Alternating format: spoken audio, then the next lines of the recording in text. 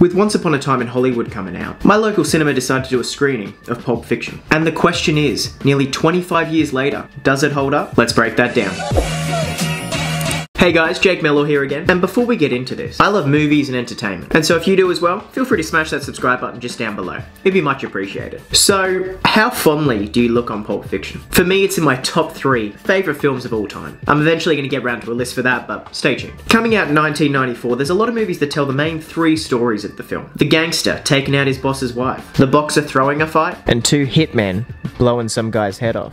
But what Quentin Tarantino did with these age-old stories is he added a fresh take on them. But as I said, does it hold up? I watched this film on the big screen for the first time, and I've actually never been to a screening where pretty much everybody's already seen the film. I pretty much only review new movies, so when I go to the movies, I'm generally going in with an audience that's never seen the film. So that in itself was a great experience as it was. And I've seen the film about 37 times, and I'm not exaggerating. If I was going to exaggerate, I'd say I've seen it 1,000 times. But because of this, it's become more of a background movie for me. You know those movies you chuck on that you've seen heaps of times? You'll watch it in the background whilst you're cooking or cleaning, or just doing other things. Because just having the dialogue in the background is enough for me to get excited. But this time, I was fully focused. And to be honest, it pretty much still holds up. I love the dialogue and the characters, and just the scenery. Tarantino just creates his own unique worlds. And so this came out, as I said, in 1994. And so there are differences, obviously, between 1994 and now, and some of them do hold up excellently. And on the other hand, there's just some interesting things about the film that just wouldn't really add up today. For example, the use of the N-word. Holy shit, white people saying it. Did you notice a sign in the front of my house that said dead nigger storage? I could not see this happening in films today, and I'm fine with it. Sorry, let me rephrase. I'm fine with it in the context of the movie. I'm cool with anything in a movie. If it fits the characters and the movie and the overall plot. So if Iron Man in one of the Avengers films was just to drop the N-word, I'd be like, whoa,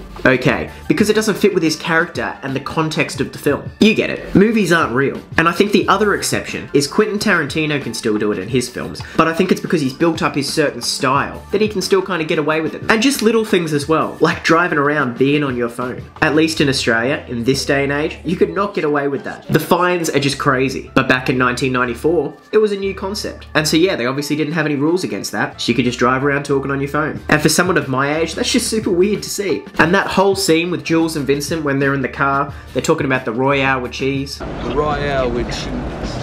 Royale with cheese. Well, when they're sitting in the car, they're talking about how he just got back from Amsterdam and how all the weed laws over there are crazy. You can smoke marijuana in this place and that place. And this movie obviously takes place in Los Angeles, California. And so it's interesting to watch because in this day and age, it's obviously all legal. And so that whole scene, if it came out today, just wouldn't make sense. You still can't get a beer at McDonald's though. But I think this film holds up for sure. Not only does it hold up, I still think it's something of a masterpiece. These days, it's hard to find a movie so popular, not widely received, but popular with moviegoers, and so entertaining for a movie that has little to no action, and the overall spectacle of a blockbuster. Blockbuster video. Wow, what a difference. They don't exist either, but I mean this blockbuster.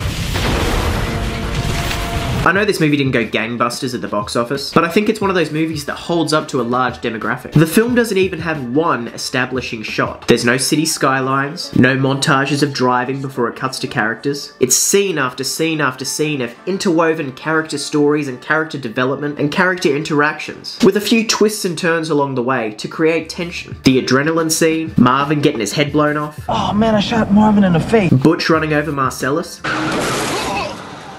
But as I said, these aren't really action scenes. They're more scenes to build tension and push the plot forward. It really focuses on this core group of characters, where in other movies, they'd really be caricatures of themselves. But in this movie, and in the context of the film, they're real characters living their normal, everyday lives. Granted, their days are messed up. But before this movie came out, you don't really see hard-hitting gangsters going out and getting breakfast together. Yeah, but bacon tastes good.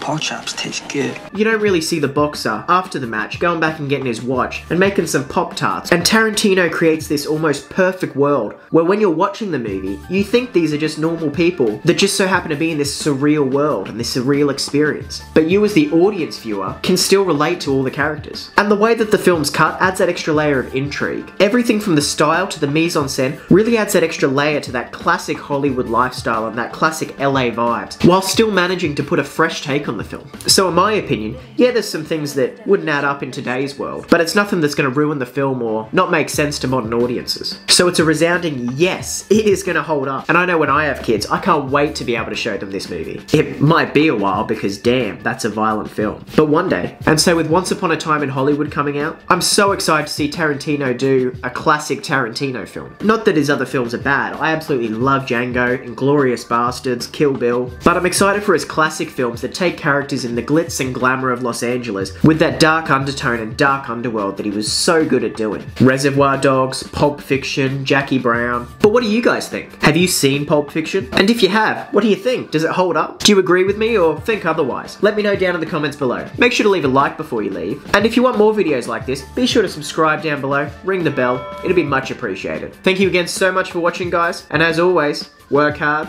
and be lucky.